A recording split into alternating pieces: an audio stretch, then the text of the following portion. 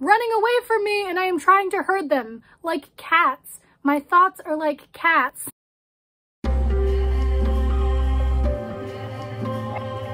been kind of thinking lately about hustle culture. People talking about self-care, about self-preservation. Every individual person is sort of like told that you have to take care of yourself and that's it, and you cannot look outside. And while I really appreciate the sentiment of you have to put on your own oxygen mask before you can possibly help someone else, because if you faint, then you can't help anyone else. Within your own dream, what if the goal was to serve others? So for example, let's say you wanted to be a rock star, or let's say you wanted to be a YouTuber. A lot of people get into YouTube wanting to make it big, wanting to get all that sponsorship money and get all the fame and the likes and the followers. But what if your goal was to just help people? And that's essentially why jobs exist. There are things that need to be done to provide services. The reason that I wanted to discuss this is because it seems like all other roads, all other motivations have a dead end. So let's say you're getting into your job because you want to make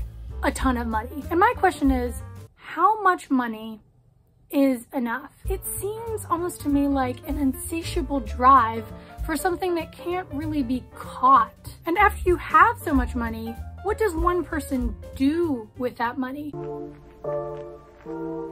And then that famous story comes to mind of everyone down in hell with like long forks, and they're at a huge banquet, and because the forks are so long, they can't feed themselves, so they're just in agony. You know, they starve to death. And the people in the story could have just, with their long forks, fed other people. And you know, that mentality of, oh, I just want to make money, just to make money, just to be rich.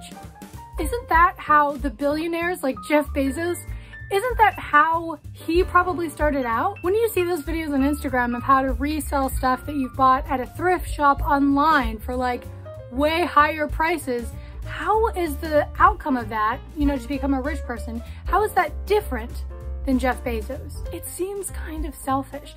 And you know, I'm totally willing to admit that I'm missing something. I don't know. I could just be calling myself out, to be honest.